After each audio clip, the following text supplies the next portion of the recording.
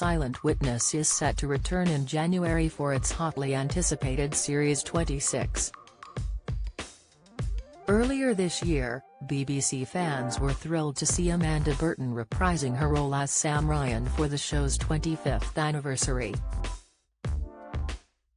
She was also joined by Dr. Nikki Alexander, played by Amelia Fox, and Jack Hodgson, David Caves, as they helped police to solve a set of mysterious deaths. Nikki and Jack's relationship took an unexpected turn in Series 25, and fans are eager to find out how their romance will play out. Speaking exclusively to Express.co.uk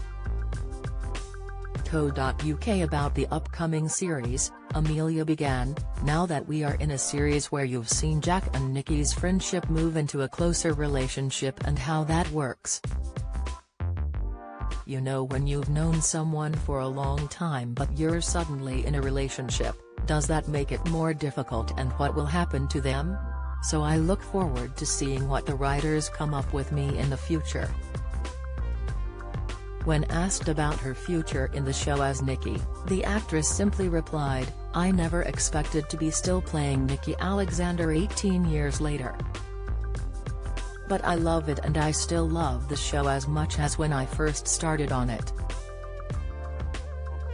So, it's thanks to the loyal fans of Silent Witness and the audiences who have come to it new as well.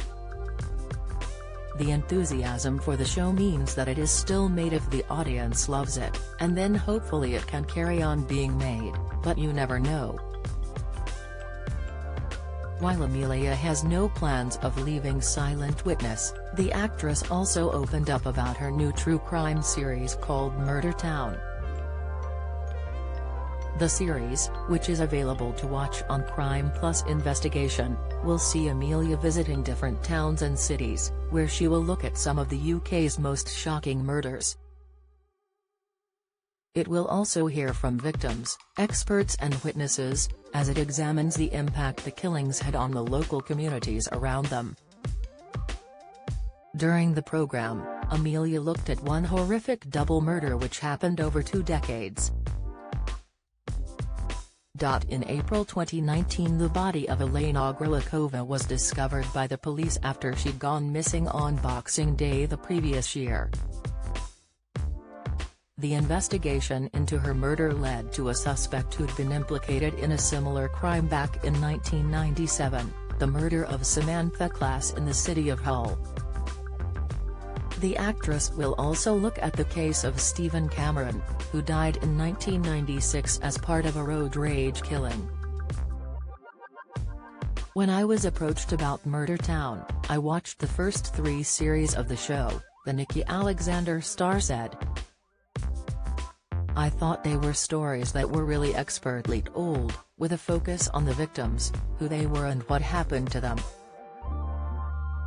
The stories being told with sensitivity and respect to the people who have been affected by the crimes and who have lost loved ones.